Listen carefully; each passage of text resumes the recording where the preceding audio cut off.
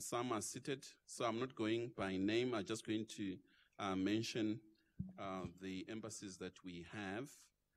We have the Embassy of the State of Eritrea, Embassy of Republic of Sudan, Embassy of Sahrawi Republic, High Commission of Singapore. We have with us the Embassy of Republic of Tunisia, the Embassy of Japan, Australian Embassy, High Commission, Embassy of South Sudan, Embassy of the US Embassy. And I would like to acknowledge our colleagues.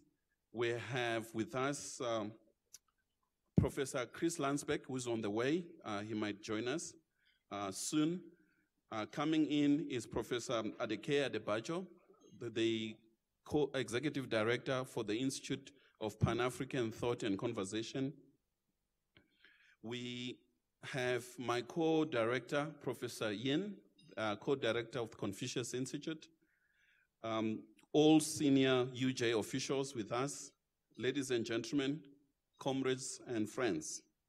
The University of Johannesburg Confucius Institute, in partnership with UJ Library, presents this public dialogue, the role of the US and China in Africa's quest for development.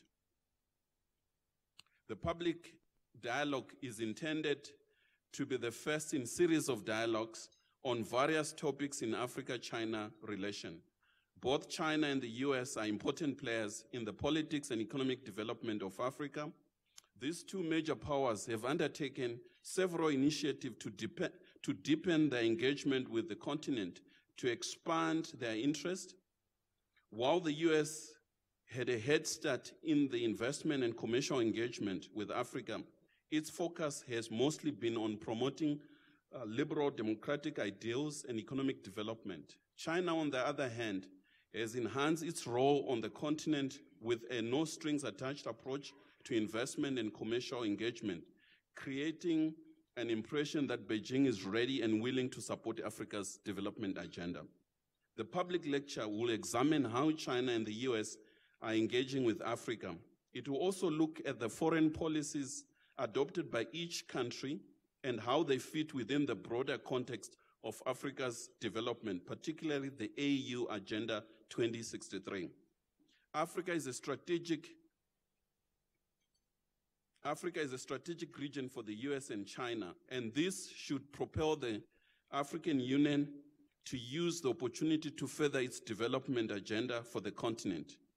It should not be Beijing or Washington, what during the Cold War we used to say, neither Washington nor Moscow.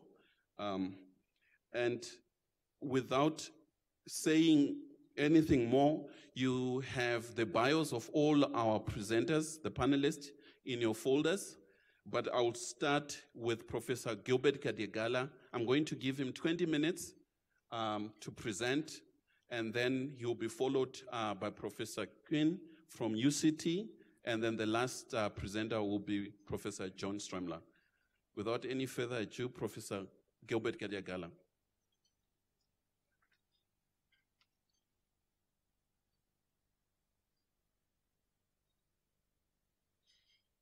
David, thank you very much, and I'm glad to be in the distinguished company of eminent scholars, but also you, the audience, eager to share your ideas and listen, and we can have a good discussion at the end.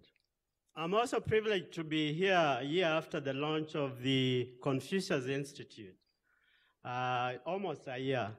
And I was invited to the event, and I benefited a lot. So I'm glad to be part of the discussions today. What David asked me to do was to set the stage for the debate around what is China and what is the United States doing in Africa. And I thought the best way to set that debate is to look at whether there is, in fact, something called a collective African voice around issues of of African development. So what I'm going to do in addressing the question of Africa's collective quest for development is to first, in fact, address the question about the obstacles to galvanizing Africa's collective voices and positions around issues of development. And the question I'm going to ask simply is there any African collective voice on issues around development? And in fact, if there is an African voice, what is the content and what is the substance of those voices or those positions? I think this question will be pertinent because it will set the stage for the discussion about, in the quest for Africa's development, what has been the role of the US and China. The point I want to make around the African voices and African positions is very simple. That we have had so many platforms, we've had so many policies over the last 5 to 6 decades of Africa's independence. But most of these platforms and policies have remained aspirational. They have remained aspirational because there has not been any conscious attempt to put life into these platforms, into these policies. And that is the point that I'll be making as I look at what I'm calling the obstacles to mobilizing collective efforts around African development agenda. I think over the years, there have been 5 critical issues that have animated African continental efforts. The first one is security. The second one is unity. The third is prosperity. And the fourth is dignity. Number 5, decolonization. So those are what I refer to as the pillars of African continental integration. Overall, however, I'm going to argue that security, unity, dignity, and decolonization have been more amenable to effective continental efforts than the issues of African prosperity. So I'm going to argue, in fact, that Africa has not done as much in terms of galvanizing continental efforts, effective continental efforts at development. And so that's the thesis.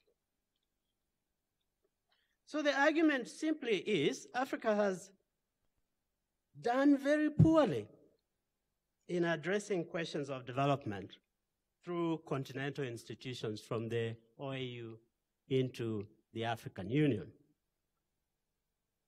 And this is a present circumstance where we find a continental vacuum around leadership questions on development. This does not mean, however, that there have not been any efforts or any policies or any plans or declarations.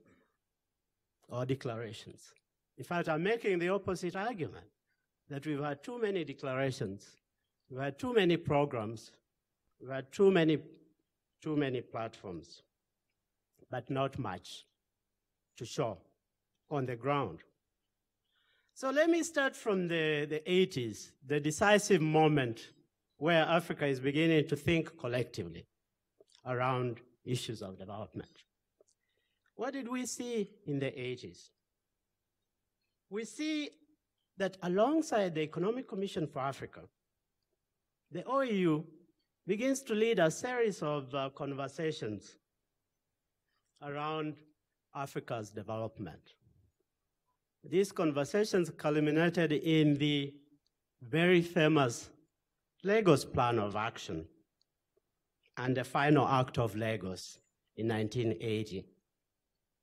This is a long-time vision of Africa's economic regeneration, which I'm sure most of you are familiar with. So the Lagos Plan of Action set the principles and objectives and priorities for Africa's autonomous development. And I want to stress that word, Africa's autonomous development. The Lagos Plan of Action put in place what is now popularly called the Program for Africa's Collective Self-Reliance.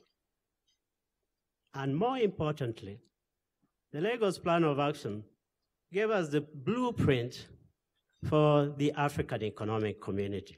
So this is an interesting moment in Africa, in continental galvanization of efforts around development. Let's get a big platform. Let's get a set of priorities that are going to inform Africa's development.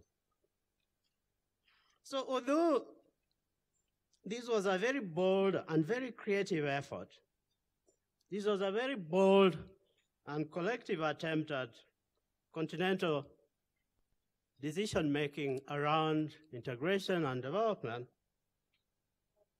the Lagos Plan of Action did not result in any measurable or any meaningful improvement on Africa's development. And the record is very clear. These were pronouncements that were put to African leaders at the time when Africa is very weak, at a time when Africa is getting increasingly marginalized globally. And they set up these beautiful principles around what needs to be done. But they didn't have effectively any resonance on the ground. And this is what explains what has been popularly called Africa's lost decade of the 80s. The spirit of Lagos led to other similar initiatives in the mid-80s, early 90s, into the 2000s. So we have, for instance, Africa's Priority Program for Economic Recovery, mid-80s. We have the Abuja Treaty in 1991 that proposes the establishment of an African Economic Community, building on the framework of the Lagos Plan of Action. The Abuja Treaty, again, was Africa's attempt at collective vision-making. Vision-making around issues of economic development.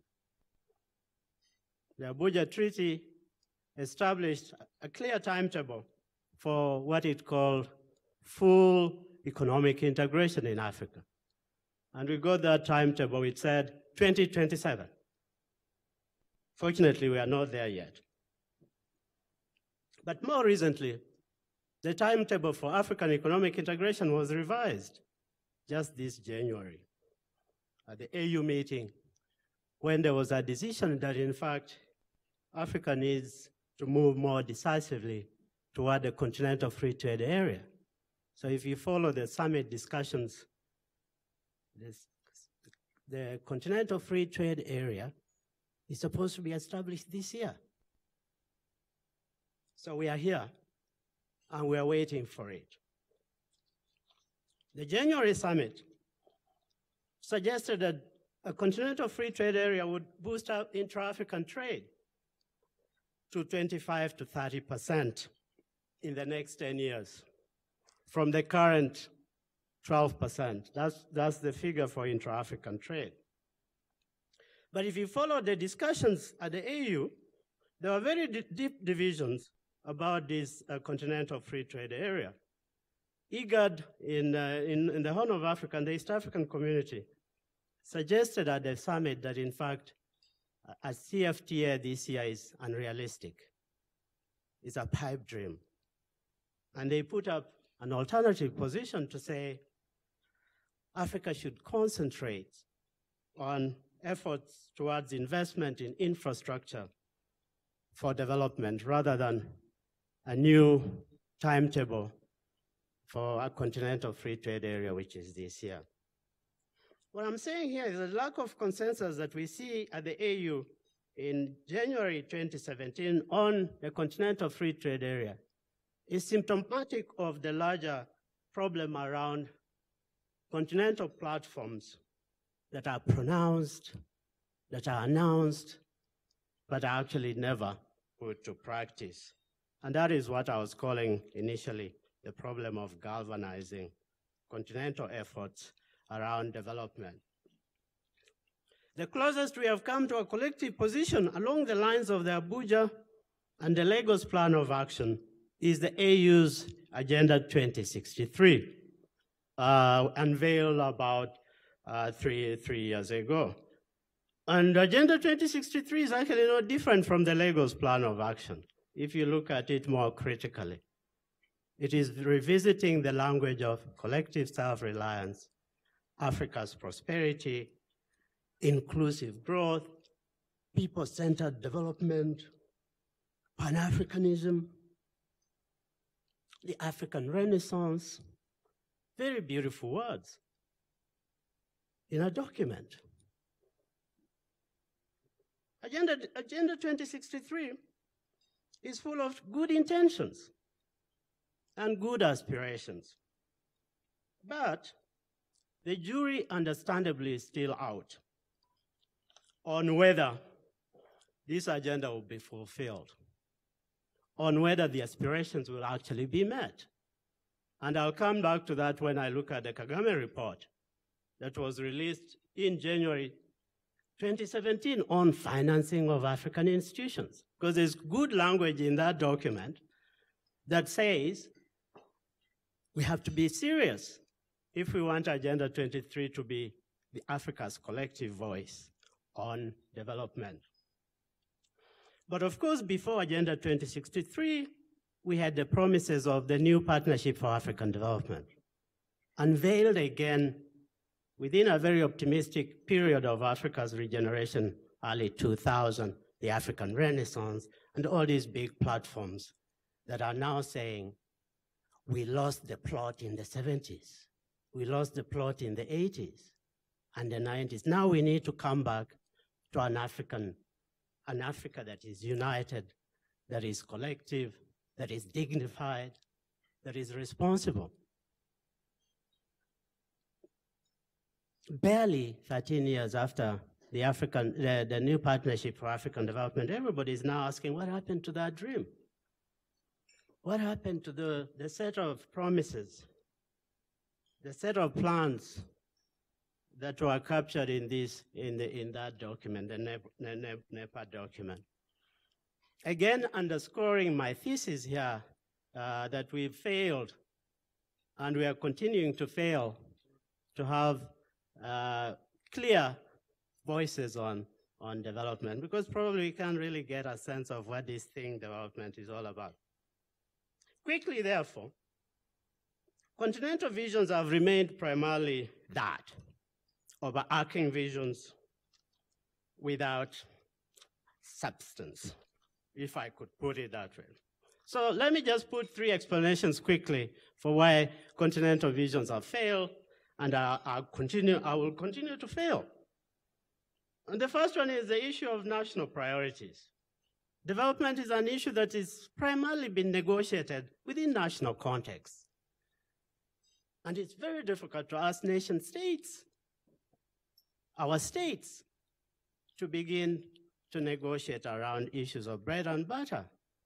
Although we'll see that being done sporadically within sub-regional contexts, and I'll come back to that. So anyway, the nation state has remained the impediment to a good continental debate on development. Secondly, there have been good efforts in addressing development questions through regional integration. And I've always believed that, in fact, these are the key and these are the more manageable sites for addressing the bigger questions of development. And I've always complained that regional economic integration schemes were set up in the 60s primarily to deal with the issues of economic integration and development. In the 90s, they begin to be saddled by so many mandates: peace building, peacekeeping. So removing the original intentions of these institutions as the anchor for for Africa's development issues. So I'm arguing, therefore, that we need to go back to the promise of Africa's regional integration schemes where there is better debate, where there is, in fact, good arguments around how we build common positions around development and so on. Thirdly, Africa's collective visions on development have lacked resources. They have lacked money. And we have to keep repeating this. There cannot be any vision that is bereft of resources. So our partners, our two partners here will be telling us how to get those resources, but I'm complaining that we haven't put any money around our collective visions, and we have to keep complaining.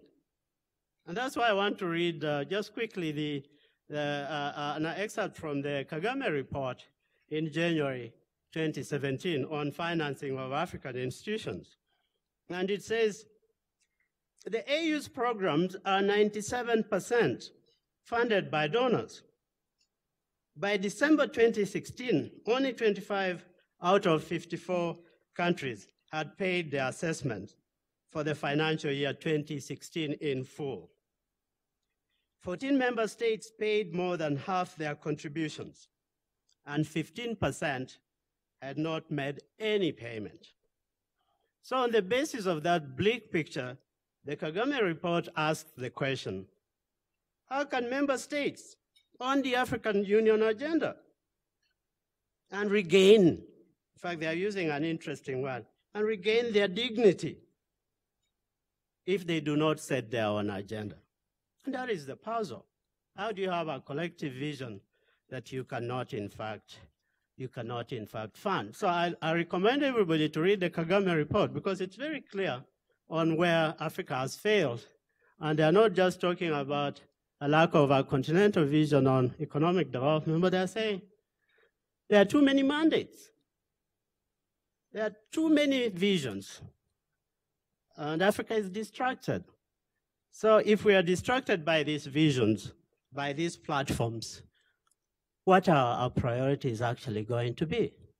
And it's a good question in looking at, therefore, the puzzle around we have never been able to have serious collective voices on issues of development. We've done well in security and so on, other things, but not development. So we should just give up. We should give up on that process of trying to galvanize a collective African voice until we resolve the puzzle of, do nation states, are they willing? Are they ready, in fact, to see the responsibilities around key issues of bread and butter to others, particularly to their neighbors? And I think that's the question we need to ask. And finally, we need to keep asking, if we have any collective vision, how is this vision going to be funded? And I think I should stop here. Thank you.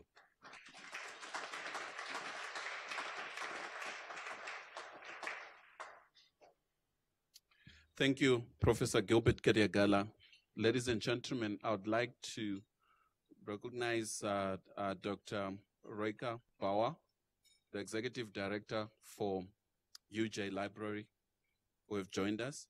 And we have our 13th embassy, representative from Russia Embassy. We acknowledge your presence. I'd like to invite my colleague, the co-director from University of Cape Town Confucius Institute, Professor Quinn Shongo. He's a co-director at UCT of the Confucius Institute. He's an international relation and foreign policy expert who holds a PhD in the field of political communication and intra-relation in Asian Pacific region. He was a visiting scholar at the University of Winchester in Madison, writing and lecturing in China's political communication. Prof, the stage is yours. Thank you.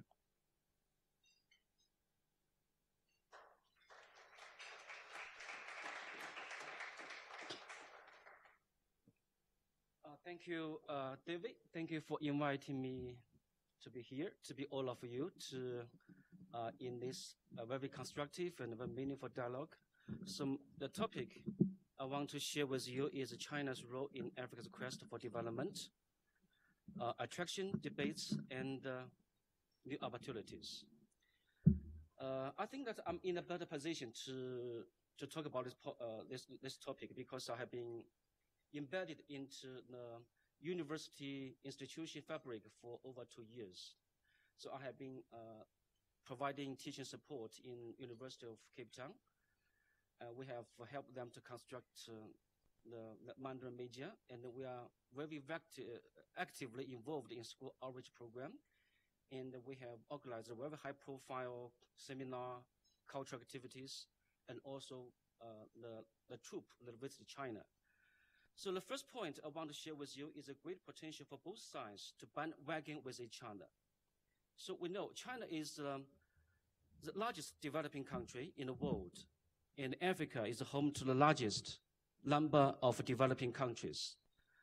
Both China and Africa give top priority to development, and both sides are exploring the feasible avenues that is suited to the respective conditions, and both sides have been on a track of rapid development. And Africa is a continent full of hope, maintaining robust economic growth and accelerating its integration process. AU Summit adopted Agenda 2063. So this plan demonstrates the dream of Africa country and the people focused on development and pursuing prosperity. China is the world's second largest economy, the largest trading nation in the world, and the third largest outbound investor. And China has adopted 2 centenary goals. This is a new engine to boost China's comprehensive development. The rise of China and Africa as 2 important forces will surely bandwagon with each other and have a far-reaching impact on international landscape. And the second point, I think that it is status quo of Sino-African development. The founding of FOCACA marks a new era of all-round development. In 2000, the trade volume between China and Africa was only $10 billion, while last year it topped $250 billion.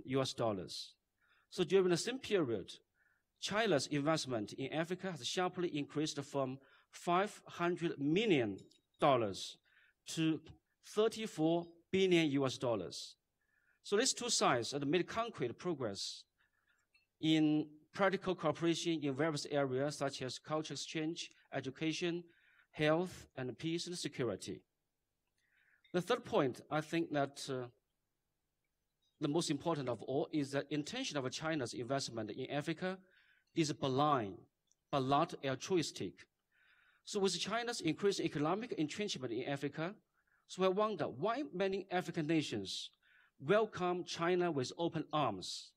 So one of the most important reasons is the symbolic one. China was not the one that had tried to colonize and exploit Africa. So a Nigerian ambassador in Beijing said to me that Chinese have advantage of not having a colonial handover. Whatever the Chinese do for Africa is very credible in our eyes. The so-called talks of China's intention and the practice of neo-colonization, many from some scholars of Europe and North America, and are indescribable distortion of the facts, and sometimes, to some extent, is ignorance of facts at all. So another reason for Africa's general acceptance of Chinese investment, open arms to China's investment, is Chinese experience is as a historical successful story of a developing nation. Because of China's success, especially in economic growth, rise of people's average living standard, and international influence, African nations are stimulated to understand and learn, though selectively according to relative situation. China's success are enlisting China's help in areas and by ways decided by African nations themselves. One Western scholar wrote that the idea of China was a model for prosperity, had captured the imagination of many of ordinary Africans. The third reason for African acceptance to Chinese investment has been the general lack of conditions attached to China's aid. The roughly only political condition China requires is acceptance of one China policy. This is a minimum friendly posture of the national government toward China. Conversely, Western powers attach long list of requirements that African government need to achieve as a condition to loan and aid. So many of the requirements, such as tackling corruption, transparency, democratic reforms, are perhaps noble and constructive in their intentions. But in some cases, it will be effective. But they are not often easily achieved or even opposite to African autonomy or concrete situations, which result in direct punishment and damage to the recipient nations and the peoples. So the first point I want to share with you is some misconception. So many of the Western response to China's involvement in Africa have been fierce, and a lot of them are misleading. One common criticism against those involvement is that they are only interested in African oil, minerals, and natural resources. Of course, China needs sources of valuable natural resources because China continues to grow and increasingly depend on the overseas supply. This is not the only reason for the Chinese aid investment in Africa. So this sort of statement is some sort of misinformation in that it does not look at the overall picture. So China has indeed great interest in African resources, but suggesting that this is the only reason aid is offered, that China is involved in Africa, is false. China has been doing a lot of grassroots work to modernize the infrastructure of Africa, eliminate poverty, and promote education exchange. So one frustrating part of Western criticism of China is that most criticism seems to be a little bit hypocritical. Much of the reason that a large part of Africa has been in such bad shape for many years is that Western nations has used Africa often for their own purposes. For example, shortly after World War II, United States signaled anti-colonial tune in Africa, what would have been a global policy ended once a Cold War began in the 1950s. So Washington instead began to talk about the containment and anti-communism, and no longer pursue a European alliance to surrender the African positions. So throughout the Cold War, the United Nations and the former US turned Africa into a strategic playground to conduct their own ideological games, resulting in the deaths of millions of Africans. Okay, so the fifth point, the new opportunities. So in 2015 FOCACA Ministerial Conference, so both parties agreed to build 3 networks and accelerating industrialization, namely the network of railway, highway, and regional aviation in Africa, and 6 major areas as a priority for the cooperation, namely the industrialization, financial cooperation, poverty alleviation, ecological and environmental protection, cultural exchange, peace, and security. Now, conclusion. China's emerging role in China has been a source of debate and it will continue to spark lively discussion and argument. But it is important to understand the actual situation. So as a former Nigeria finance minister said, that China should be left alone to forge its unique partnership with African countries, and the West must simply learn to compete. Competition, in this sense, can only yield a positive result of Africa, because Africans will be able to choose whatever path will benefit them the most. So for this to happen, China's policy in Africa need to continue to evolve and get even better. So Chinese need to take better care of the Chinese immigrants in Africa, while also make sure that the Chinese management adapt to the local context. Dumping of goods should be mitigated. Balanced development and environmental protection must be attached more importance and practical efforts. Cultural gap in various forms must be shortened by various concrete and effective measures. So I think CI, Confucius Institute in African continent, has done a good job in eliminate the misinformation and also the misunderstanding between African people and China. And the CIUJ is now becoming a flagship in African continent. So this is much due to the work of the local director, my friend David. So moreover, China also have to modify selectively its undifferentiated non-interference policy, because some of the badly governing dictators and the corrupt institutions in Africa really cannot be tolerated. Human rights consideration as well as the good governance should be put higher in priority of policies in guiding China's economic involvement in Africa.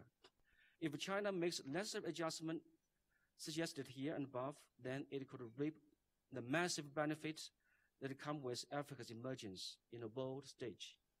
Thank you for your attention. Thank you.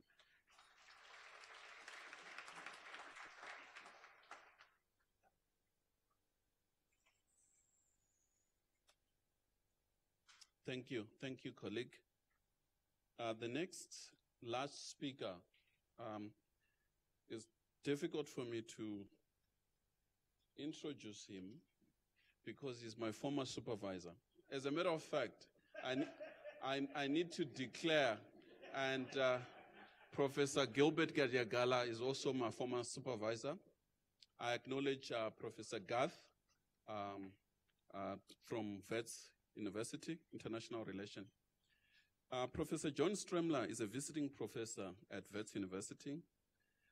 He served from 2006 to 2015 as Vice President for Peace at Carter Center. From 1998 to 2006, the years that I got to know him as my supervisor, he was Jan Smart and head of International Relations Department at Wits University. He's currently a visiting professor and supervising quite a lot of students. John, the stage is yours. Thank you.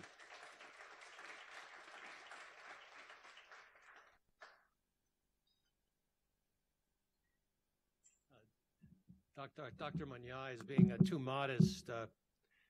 Truth be known, I've been taking his advice for a long time, including the first moment we met down in Solomon Shlongo Freedom Hall, but it wasn't called that then, after my interview in 1998, and he said, I think you should take this job.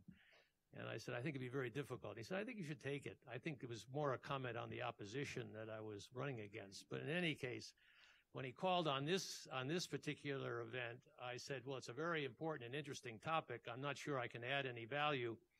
And it's even more difficult to be the third speaker in this series because Professor Kaliagala, my distinguished, in far more distinguished successor, who didn't get quite the fulsome introduction that he deserves, but that's something that everyone knows Gilbert.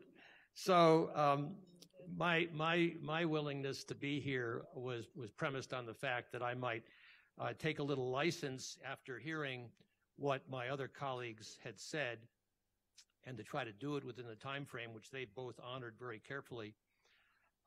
My task is nominally to talk about the U.S. role, and Dr. Quinn talked a lot about the economic side of things. I am going to talk less about the economic side of things, although I do have some numbers if pushed under questions.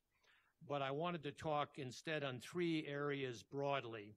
One is U.S.-China bilateral relations.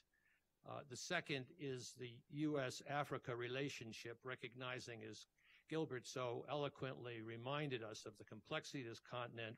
So I'd rather say sub-Saharan Africa, and that's still 39 sovereign states. But my most important topic from my own standpoint, and I hope from yours, is the possibility of win-win-win among China, Africa, and the United States. That's a very complex and difficult subject, but I think it lends itself extremely well to research projects and advocacy and exploration by public intellectuals, by students, and by scholars at universities, because we have the freedom to probe a little more deeply into the underlying currents that are likely to shape these complex relationships going forward into the 21st century. suffice it to say that with regard to the United States, it's not the Eurocentric enlightened self-interest of the 1940s that are prevailing. And I really do need to begin my remarks with a brief touch with U.S. reality affecting all three of the topics that I'm going to cover, and I'll do it very briefly. But the elephant, or perhaps the raging bull in America's living room, is Donald J. Trump. I always thought it was the lion without courage, but of Alice in Wonderland. But I realize this is a serious moment and a crisis moment in U.S. political history, and it does have knock-on effects internationally. He's the least popular and least prepared president in modern American, perhaps ever in American history. And the first month of his administration has, to say the least, been very messy, with the would-be State of the Union first speech to the Congress, joint session of Congress Tuesday night. There was no foreign policy aspects to that speech that I could hear, and I've read it fairly carefully. There is the $54 billion more for defense to chase unknown enemies and hypothetical contingencies. I'm not quite sure what that would go for, but I know there's a lot of sentiment that that should be increased. The article, if you have time to take a look at recently in Politico by John Feiner, and I should add that John Feiner was head of policy planning in the Obama administration, that argues very compellingly that Trump really doesn't have a foreign policy right now other than America first. We're not quite sure what that means. But we do know that from his background, and I've written a little bit about this, that it is transactional. It is zero-sum thinking which predominates, which is contrary to where I'm going in this talk briefly. The comment that was thought to be most telling by something that I wrote and Gilbert wrote on Trump and Africa was that, is the U.S. losing out to China? That was a 4-page list of questions that circulated in the State Department and the Defense Department, supposedly from the Trump transition team, and it was the first clues we had. This was before the calls to Buhari and to Jacob Zuma. The first clues we had of any interest at all in Africa, and the State Department seems to be marginalized at the moment, as you all know from reading the press and Rex Tillerson's problems. But the problem I had with my 4-page quote was it came from the New York Times, Helene Cooper, whose family I know, and I've respected her as a journalist for a long time. The embassy calls me after I published Trump versus Africa and said, well, listen, you know, you're doing with fake news here, that list was really prepared internally for the State Department to prepare people to give testimony on the Hill. It didn't come from the Trump transition team. How do I know? How do I know? How do scholars know? How any of us know what we're dealing with in this world of multiple avenues of information? That I thought was authoritative. I didn't, contrary to some colleagues urging me to do a retraction, say, no, I think it reflects the sentiment, but that's a value judgment on mine, so I didn't do anything about it. In any case, what we can't afford to ignore, and for your generation, to the students here, is that the three great M's that Tom Friedman's been writing about in Thank You for Being Late, the new bestseller on the future challenges of the world, Moore's Law, technology, market globalization, and Mother Nature, climate change. All states today find it harder to govern, with power being increasingly diffuse, and they don't reflect the conventional state as actor model that I know Gilbert was struggling with a bit in terms of thinking about how it relates to development versus security and other things I'll struggle with. But we have too many avenues of relationships, which is why I want to talk briefly about the U.S.-China relationship, which is far more complex than a textbook would lead you to believe. And I want to talk about the Africa relationship, too, very briefly before I go to win-win-win. To cut to the chase on the U.S.-China relationship, John Pomfret, the longtime correspondent for the Washington Post, has just published a wonderful book on the relationship between China and the United States going back to 1776 and the founding of the Declaration of Independence, the founding of the American Republic. It's called The Beautiful Country and the Middle Kingdom. Now, China is a civilization 5,000 years old, and the U.S. is an upstart country of 230 years old. They have been deeply entangled throughout the entire existence of the United States in different and complex up and down ways, but I think the only time they've gone to war was in the Korean Peninsula in the 1950s, which I remember very well. I'm sad to say, I'm that old. My first sort of exposure to international affairs. The U.S.-China relationship is 1-2. in terms of military spending and in terms of economies. We all know that.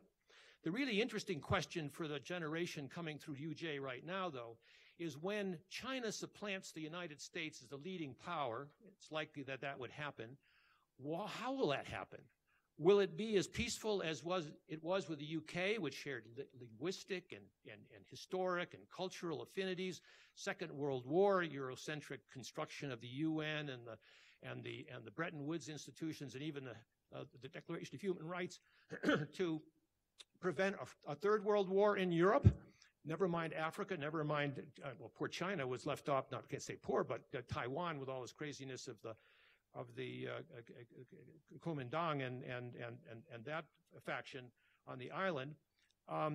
It's hard to know how this relationship is going to proceed, except I'm really attracted to, and this will be sort of my last point on this, the reciprocity approach that Obama took as evidence in his efforts to try to get something settled in the South China Sea, the Trans-Pacific Partnership, which didn't have China initially but could have brought them in, the kind of cooperation on cybersecurity, which is something the Carter Center worried about because we were penetrated by Chinese companies trying to read our email, and every time the Dalai Lama came to Emory University, and I raised this with the Chinese Consul General, she said, well, you know, we have to spam your email because this is an offense to us. This is the one China policy. This is the one China policy. Now, how Xi Jinping, a serious leader, makes sense of Donald Trump, on the one hand, taking a call from the president of Taiwan, on the other hand, reaffirming one China policy, God only knows. But I think the possibility of having a business-like reciprocal relationship with China is very promising. And in this current issue of Foreign Affairs magazine, which I think you can get online, Susan Shirk, who I've admired for a long time for her sinology and her service in government, has written Trump and China getting to yes with Beijing. But basically, she's rehashing the Obama policy. She's a Democrat, and she's rehashing it. But it makes sense to me. I can't see any concessions from the Chinese in advance of the 19th Party Congress this year. It's just too sensitive on South China Sea issues or Taiwan. The irony is Xi and Trump seem to be both ethnic nationalists in a way, strong men, although President Xi is a lot more skillful and talented a leader. But he's sitting on a regime which is younger than I am. The People's Republic of China was only founded in 1949. It may be a 5,000-year civilization, a Han civilization, but it's only since 1949. And what's going to happen in 2049 when the 100th anniversary comes? Is the party strong enough? Is the regime strong enough? Does it mean anything to say it's a communist regime? These are really interesting questions. Where will America be in 2050? Well, if you look at the Democratic Party, they just had a standoff on their two heads, and it was Tom Perez, a Hispanic, versus Keith Ellison, an African American. By 2050, the United States will become a majority-minority country, no longer a white nationalist that Steve Bannon and Trump seem to be celebrating so much in the last gasp. So what could this relationship contribute to U.S.-Africa and the win-win-win? The U.S.-Africa relationship also goes back even earlier than the Chinese one, to the 16th century. The 450,000 slaves brought from this continent now have mushroomed into 42 million African Americans, a very important and powerful force in the United States. Michelle Obama, exemplary of that. There are 2.1 million immigrants from Africa in the last 10 years coming into the United States. That's 5 times the number who came in the Middle Passage. Africa is culturally and religiously interdependent to a far greater extent with the U.S. Than is the U.S. and China, or for that matter, China and Africa. Last time I read a figure, and don't trust these numbers, but I think there was only 1,450 nationalized Chinese out of 1.3 billion, predominantly Han Chinese. So as an ethnic state, it's really an interesting problematic for the country, and for the world. It's 7.5 billion, much more diverse. Africa's economic ties to the United States are relatively small, $33 billion in trade for an economy that's two-way trade between, it's a surplus for Africa, but nevertheless a two-way trade. But the U.S. economy is 17 trillion. These numbers don't mean much to me, and I don't think to you, but it's just proportional to give you some idea. I think Africa will not be a major concern of Trump unless, God forbid, there's another Dar es Salaam bombing or Nairobi-type bombing or a 103 Pan Am shoot-down or something, and we can only guess what he might do. Bipartisanship predominates in Africa policy generally in the United States, which is good, so long as it's fairly low-key, and I think it's reflective of a general appreciation of the history for which the country has never reconciled and never had a Truth and Reconciliation Commission. So let me just sort of conclude on the win-win-win, or complex positive sums involving more than governments. And here you have the advantage tomorrow online of a foreign policy article that is yet, I've seen the draft, it's untitled. It's composed by three distinguished individuals, Mohammed Ibn Shamads, who is the Special Representative of the UN Secretary General and head of the UN Office for West Africa, Sahel.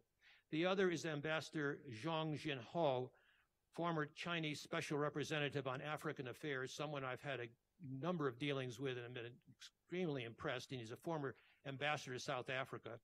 Ambassador Princeton Lyman, Special Envoy, Sudan, South Sudan, and also Ambassador to South Africa, as well as Nigeria, and a former Assistant Secretary of State. This is a project that was undertaken by the Carter Center to try to think through what might be a win-win-win proposition, which needs an awful lot of research and a lot of thought. In Africa, it should be clear to both the United States and China that their shared priorities dwarf their differences, contrary to the competition that was suggested in the Trump memo or that Dr. Quinn was referring to. Their shared priorities dwarf their differences and they should cooperate where they can for mutual gain, as Obama declared in his 2011 announcement to pivot to Asia. In Africa, U.S. and China broadly agree on importance of supporting the following: economic growth and development, combating disease, mitigating conflict, enhancing political stability, fighting violent extremism and organized crime. Broadly shared by African governments and international organizations, coordination among China, U.S., and Africa is not quixotic. It can't be too ambitious, however. Let me give you quickly, how's my time coming, by the way, David? All right. I was supposed to set my wonderful iPhone here. This is the technology, the Moore's Law thing, but I forgot to do it. Anyway, let me give you some quick examples to show you the kind of win-win-win that have been attempted, even though the situation may not have turned out all that well yet. And that is, for first one, China, U.S., African Union, IGAD working on the peace processes in Sudan, South Sudan. I was really impressed with how much Ambassador Zhang and Ambassador Lyman were able to quietly work together to make sure that they were trying to push for the same thing that we all want for that godforsaken country of Sudan, South Sudan, or the two countries now.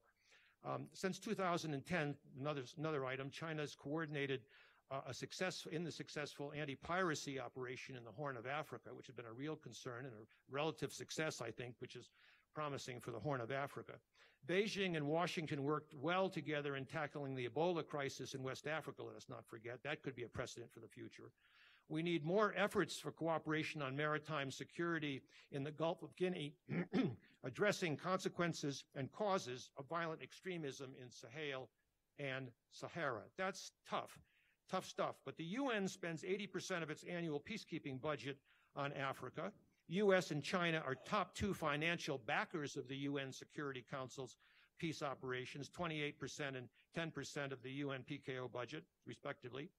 Beijing has 2,600 UN peacekeepers now in Mali, South Sudan, Ivory Coast, and elsewhere. And Xi Jinping is pledging 8,000 more as standby forces, which is very important. The U.S. has only 68 troops, but offers strategic lift capacities and other means of intelligence sharing and other advantages to this. And I think someone other than perhaps Trump right now might be amenable to expanding that. U.S., that is to say Obama, announced $110 million for a peacekeeping rapid response partnerships, but that was with particular countries: Ethiopia, Ghana, Rwanda, Senegal, Tanzania, and Uganda. It's a 5-year program of capacity building in standby peacekeeping forces for those countries. China, at the same time, has pledged $100 million to the African Union standby peacekeeping force. These overlaps are clear. They need some thought. They need some research. They need some advertisement of win-win-win. The U.S. needs to share more information to avoid, and China need to share more information so that they don't duplicate each other. I know they bump into each other, and you've got the two naval bases now in Djibouti. Maybe that's a target actually of opportunity, but in any case, it's not going to be easy. Coordination on the ground for African efforts in Peace Corps, and especially in the UN and the African Union, the regional economic organizations that Gilbert mentioned. So far, these conversations have been all too rare, but I share, as Gilbert mentioned, the Kagame report is easily available, and we all should be reading it because it really does focus on the need for imperative for strengthening the African Union, and that should be a conversation that's also held with the Chinese and the Americans.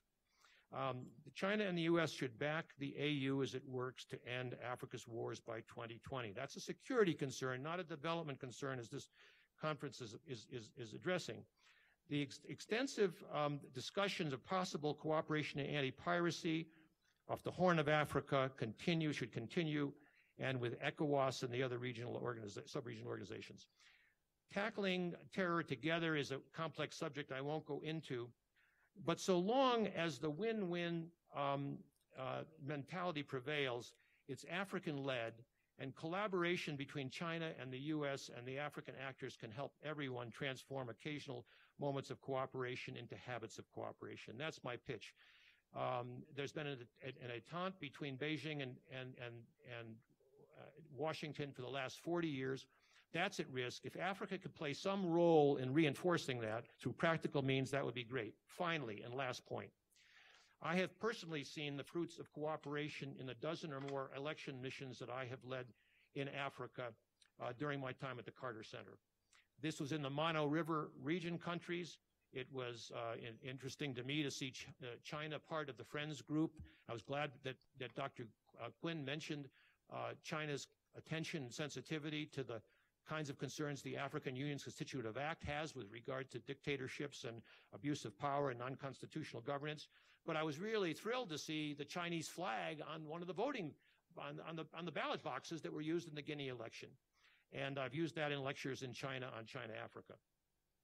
In Liberia, the ambassador and the Chinese ambassador had their staff get together and have lunch or suppers once a month with different cuisines.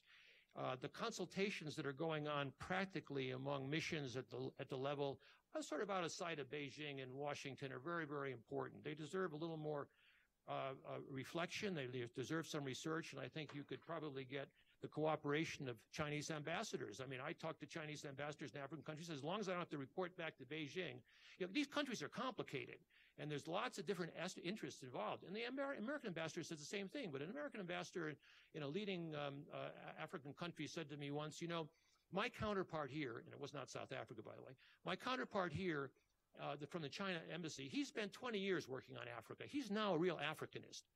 When the countries became independent, there were not real Chinese Africanists, and they're real American Africanists.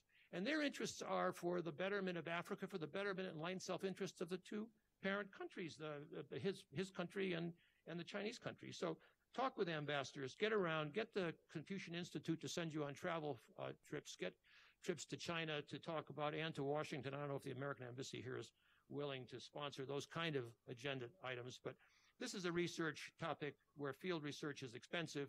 Chris and Adi and David may be able to help. Lots of local interest in solving problems together. Those should be amplified, and then maybe take them to DC and Beijing and see what people up the ladder think. Think global and act local was an old cliche of the 70s. Now it really matters, and I wish you well in your pursuits. Thank you.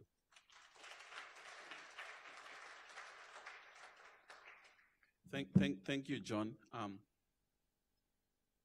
Before we lose some of our students, vibrant students, they are in and out classes, and we highly value their presence. I'd like to make an announcement that next week, Thursday, we're going to have one of the best African diplomat, scholar, Nigerian, Professor Ibrahim Gambari. He will address us around 9 o'clock. You'll get your invitation. I think He played a critical role during the anti-apartheid struggle and the role played by Nigeria and Africa as a whole. And I say this in the context of what's happening in our country. The xenophobic attacks. And yeah, we're looking forward, even though his focus is going to be on peace and security issues, but we're looking forward to have him since he directly played a role in the fight against apartheid. So invitations will be coming. 9 March, next week, Thursday, 9 March, at 3 o'clock, I think you'll get invitations as of tomorrow. Thanks, Professor Adike Adebajo. Let me read, as I said, my PhD supervisor, Professor Gilbert Kadiagala's bio, which I did not do. Professor Gilbert Kadiagala is Jan Smuts Professor of International Relations and the head of Department in International Relations at Wits University. He's a Kenyan, spent great time of his life in the US. He lectured at Johns Hopkins, and he has been at Wits since 2007, if I'm not mistaken. And is a great scholar, Africanist, and my apology for not reading the bio. I'd like to open the discussion. Time-wise, as you can hear outside, some of us, I'm quasi-atheist, but I believe, as my name is David, like to thank the Lord. Our dams are getting full, and it's one of the major security issues that we at times take for granted. So it's a pleasure to hear the noise outside. I would like to open the, we should be finishing at quarter past, half past 4, but I would like to open for questions, inputs. Please make it brief so that we can allow as many people as possible to contribute. Identify yourself, the institution that you represent, and go straight to the point. I now open for discussion to all our presenters. Yes, sir, we have a roving mic. Yes, sir, right here. Noted.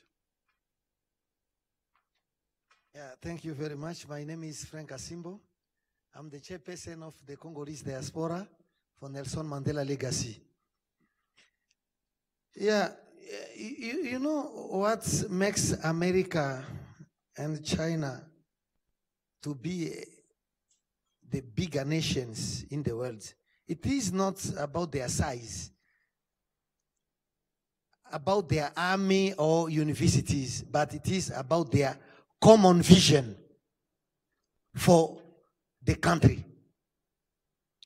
And if I get you correctly, the first presenter, my professor here, he was saying that the lack of a global vision for Africa, for development, is a big problem, a big challenge. Even the regional integration. He mentioned that the national priorities make it very difficult to achieve that objective. And this is exactly what is happening in Africa. We can't talk about that common vision, while in Africa we've got wars, we've got ethnicities, war between the people. And here you were talking about the Kagame report. You know, if I respect the excellency, His Excellency Kagame, because of that leadership, leadership vision, please, we've got problem. All the organizations around the world is proof that they don't have respect for Africa. They war everywhere in the Africa, all over the Africa, but nobody even the United States can come forward to finish those wars. Instead, they are promoting wars among African people, which is very, very dangerous. Let me talk, but because this is very important. My brother, thank you very much for your contribution. We understand your point. You made a good point. Thank you. Yes. I have noted, yeah, right here. Okay, let's start right here. Okay. Yes, then I'm coming to you, right? Yes? Okay, hello. My name is Tara Mock. I'm a visiting scholar from Michigan State University in the United States. So first, just a brief point of clarification. You quoted the number of enslaved Africans who were transported via the transatlantic slave route as 450,000 to the U.S. Okay, that was disturbing. So thank you for clarifying that. And secondly, my question to you, sir, is regarding your statements regarding China's interest in not only Africa's resources, but you mentioned several times that it goes beyond that. So I think that many of us are aware of China's interest in the resources, and that's most clear when we look at the export numbers from the continent to China. Can you speak a bit more regarding how China's interest outside of the natural resources manifests itself beyond those numbers? Thank you, madam. May I have you, sir? Hi, afternoon. My name is Subenati. I'm a student at UJ. According to Meredith, by 2010, he says trade between Africa and China had risen to nearly $115 billion in a space of a decade. Then, according to the AU report in 2002, it estimated that corruption costs Africa $148 billion annually. Now, to me, that suggests that corruption always trumps development. Will we ever have mechanisms in place to make sure that development one day will trump corruption? Thank you. May I have you right there, sir? Sanibonani. Yebo. Okokuqala bengisathanda ukukhuluma ngalokhu. Ukuze bengicela senze kanje. Angeke ngisikhulume isingisi. Kwenziwe lokho ngoba ngiyazi kukhona abakinina enzofuna ukuchaza lokho. We can't speak English. Okay. All right. Let me do this for you, sir. Oh, sure. Thank you. I do not want to speak English. The point is this. First and foremost, the land we are in right now, it's a land whereby it's not conducive for the person who's speaking in the same land for him. But I'm going to just come to the topic just quickly. What are the interests of China? Why didn't China go to the nearest people there are? Why did they go to India? Why didn't they go to the Koreans? But why is Africa allowing all of these things happening in the same land again? Is the same script, different cast, coming us together? Or are we in the same thing again, all over again, that we don't want to close our borders for the outside people? And do we think that us having our own thing as Africans, it's not good? China had their wars.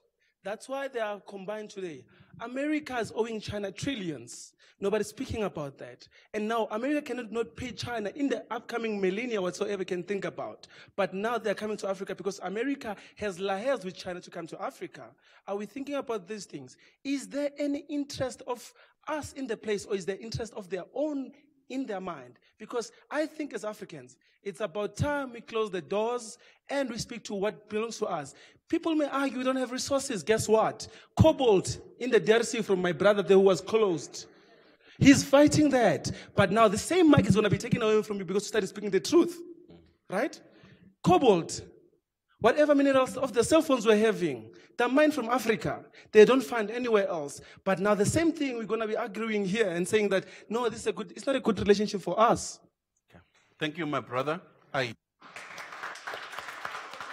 Can we have any other, before I hand over to our panelists, any other, right here? Can I? Thanks, and that's a good presentation from all of you. My name is Enoch Pepper. My question centers more about what the previous questioner asked. Is it a replay of the Cold War in a different format? Perhaps I will call it a hot war, not a Cold War. But my serious concern is leadership. I recognize that very little was said about leadership. When we look back in the 60s, Korea, Singapore, those countries seem to have had semi-dictators. Some would be more kind and say benevolent dictators. They drove the development agenda in their countries. And in some sense, when you go back to Ghana and Nkrumah those days, they seem to be, driving that kind of agenda. To what extent does the leadership in Africa play into this game? Because as far as I'm concerned, it looks like a replay of the Cold War then, Thank you. May I have you, madam? Good afternoon, and thank you so much for your presentation to the speakers. My name is Ntope Mapefani, and I'm from the University of Pretoria's Center for Human Rights. I am not too well informed regarding the actual developments that China's undertaking and the US, specifically in Africa, so I would know what's happening in South Africa. My concern is, certain African countries have committed to human rights treaties and agreements and obligations. When you look at China, it's different, and it is going to clash with our obligations as Africa if we coming into agreement with countries such as China or the US that are not committed to upholding human rights obligations. And what does that mean for us as Africa? I do believe that we need to take stock of what's important for us instead of letting, countries such as China or the US coming in and telling us this is a great deal, but there'll be ramifications later, and these are human rights implications as well. So, yeah. Thank you. Perhaps I should, may I have you, Ambassador? Thank you. Thank you. My name is Salah, Ambassador of the State of Eritrea. Well, let me first apologize for coming late.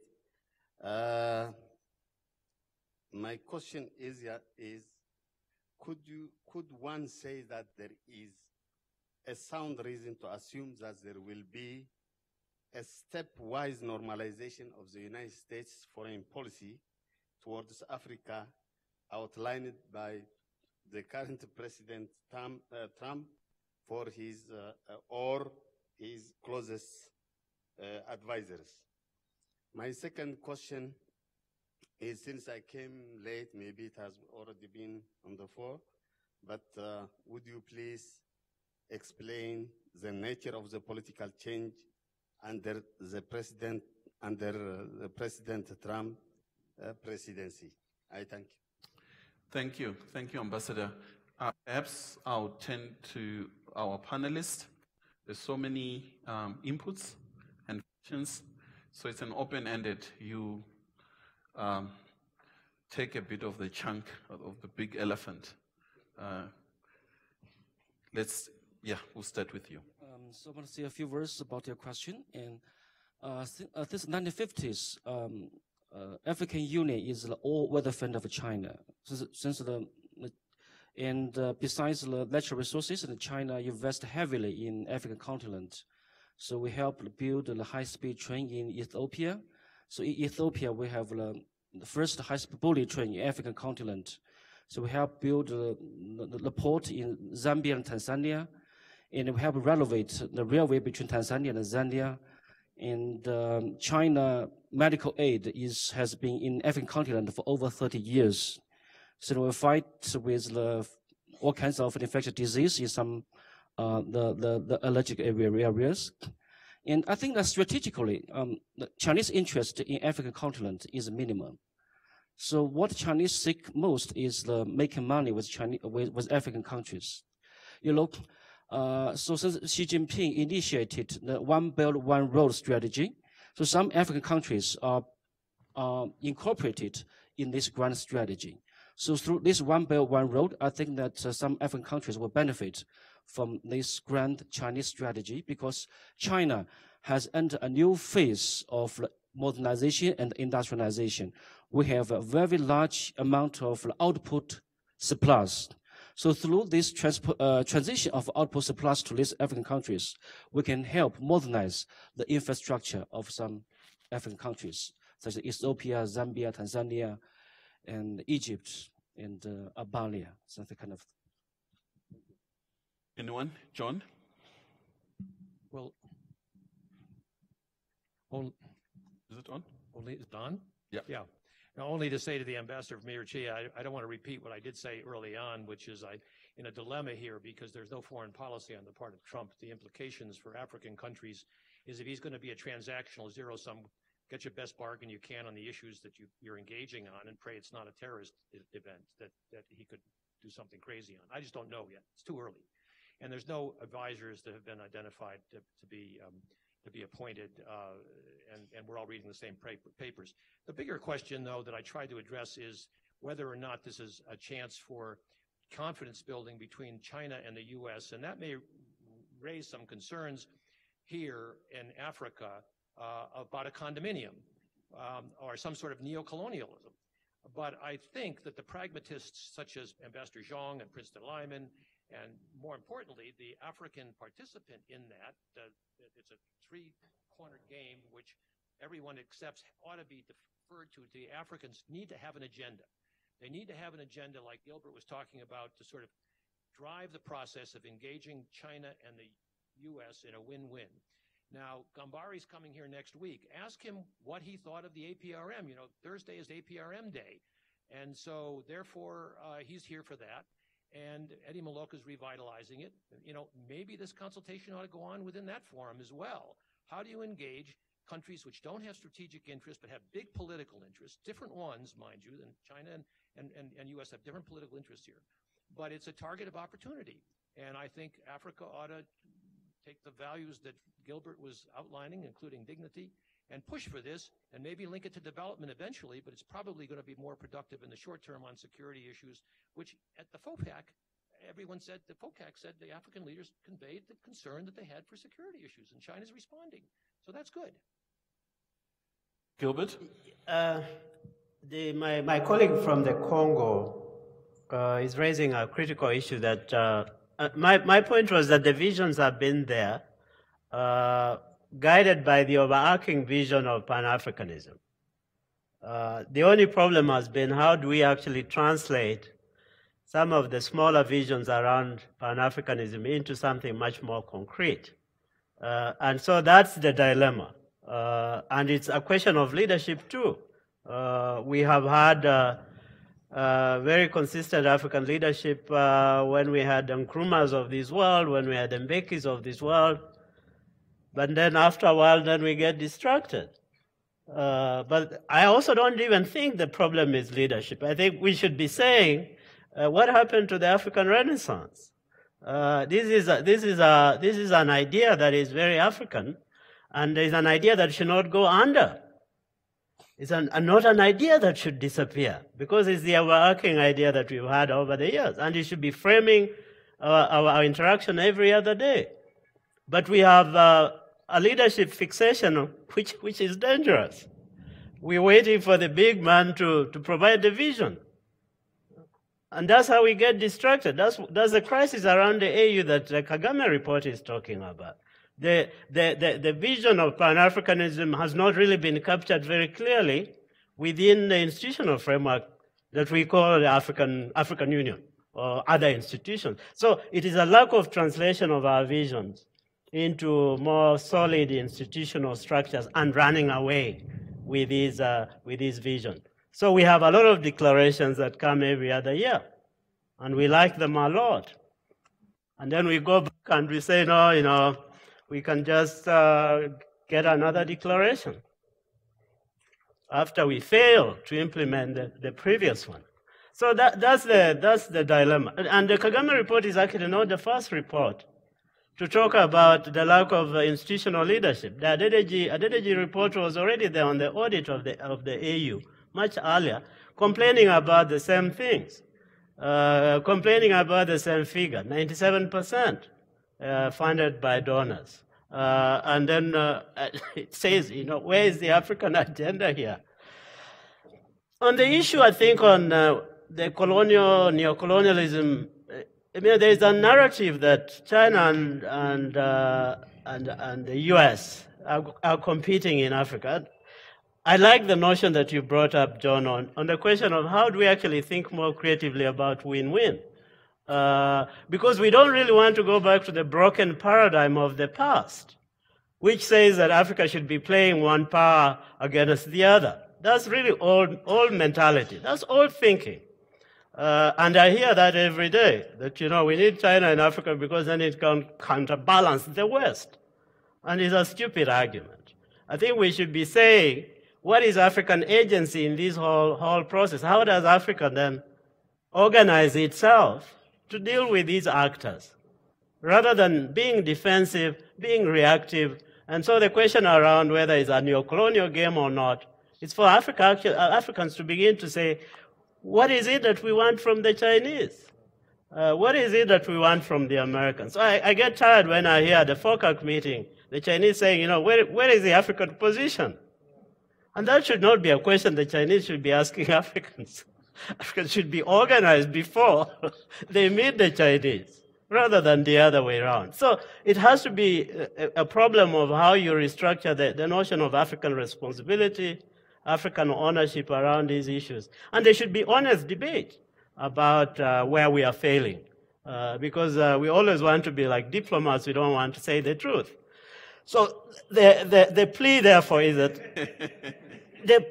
that we should be saying more of these things. My friend Enoch, you're talking about the issue around economic leadership of the East Asian model. Again, if you read some of our African documents, they are promising us that. They are saying, we want to be like Asia. And Mr. Kagame does that domestically. He says, we want to transform our country into a modern country. How can that vision be put at the continental level? And my point is probably we shouldn't even be bothering. Because as long as we exhaust the entire issues around leadership at the domestic level, we are not going to get leadership at the regional level. If there are deficits in leadership at home, how do we expect that we are going to have good leadership in these African institutions? And I've used that argument to say, if you have countries that are abusing constitutions at home, how do you expect them to go and respect continental regional institutions? So it's a bigger crisis around where is the vision, where is the leadership, and so on.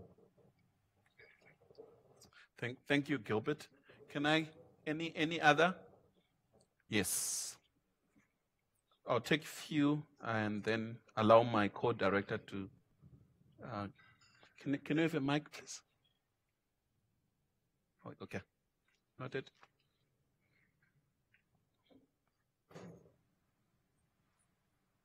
My name is Papi Botab from the NGO.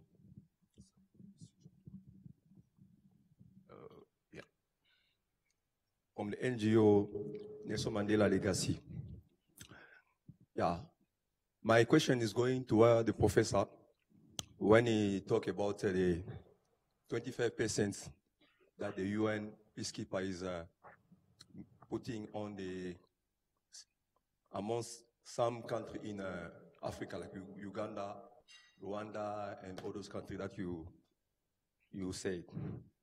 But for me, I wanted to emphasize something. It's like when we see Africa,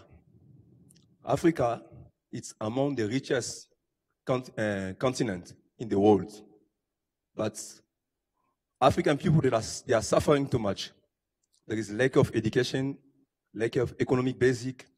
So everything is very, very down.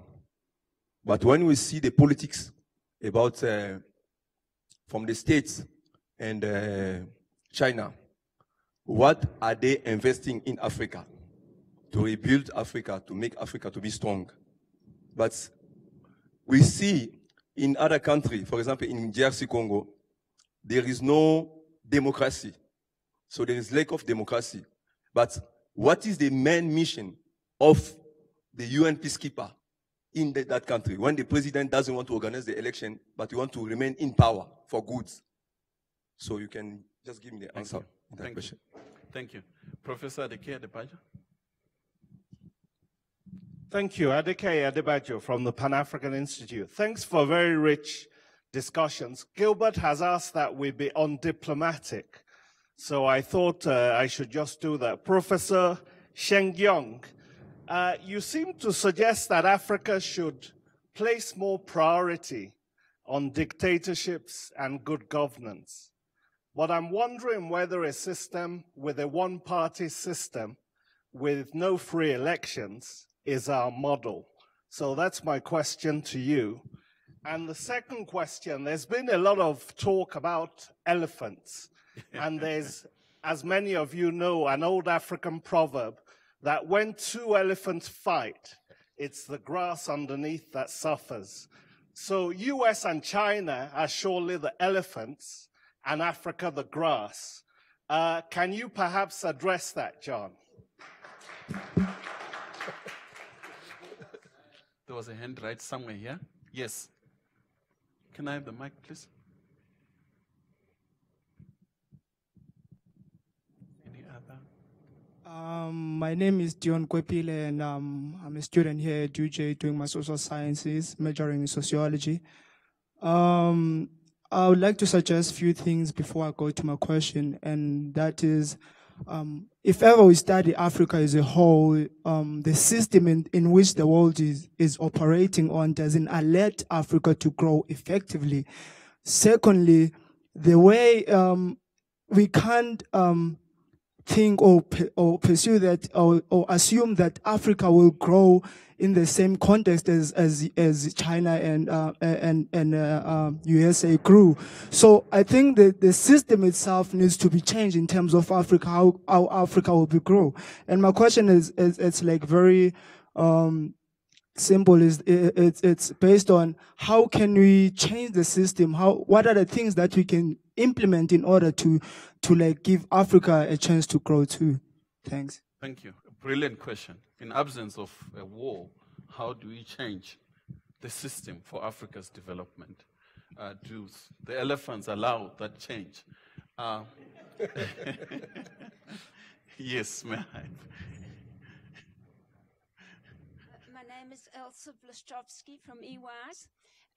Could you, being blunt and being undiplomatic, could you please explain why the one China policy is so crucial?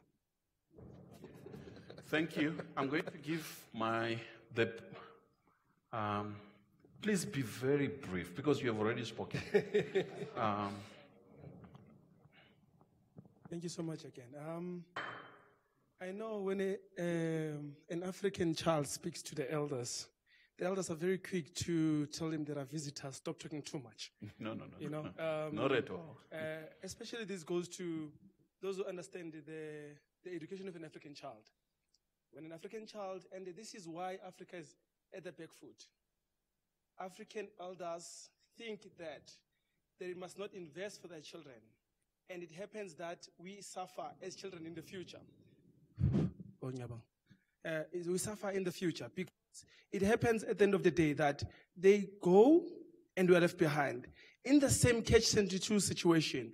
And we want to tell our children in the future that we must not do this, we must not do that. Why can't we allow our African children to explore, to make mistakes, so that they can make the better of themselves? So the ground which Prof was speaking about, thank you to David, to our brothers. So as I was saying, it's a sign, African sign, that you should stop. that I must continue because now thunders are coming down. Anyway, my point is this. Prof, I hear you, we spoke about 5,000 years and 250 years of people who are already established themselves. And we're coming with a so-called democracy of how many years, ma'am? Okay, of 21. My point is that in the 5,221, and we're allowing these two giants to come to us, are we going to breathe in anything in those two? Thank you. Thank you. May I allow the panelists to conclude? Pick and choose, but please try to answer all questions. And I'll start with Gilbert. There was actually a question that I didn't answer, which was on human rights from Tombi, which I thought it was already covered in my colleague's presentation, where he says China now recognizes that human rights and governance are critical in engaging with African countries. And I think this is the first time I've heard, and I'm glad that that's the position now, so that we are making progress on that front. Because earlier on, you remember the discussion was China is going to interrupt the governance agenda that the West put on board. So I think if now we are beginning to speak that same language of human rights and governance, anti-corruption, I think it's a big improvement. There is a question that was raised about Africa being rich. I mean, we say it so many times that we begin to believe it. There is Angolan oil, there is Nigerian oil, South African diamonds. But I never get a sense of, when you say Africa is rich, how that is actually translated into real. So it's a visionary.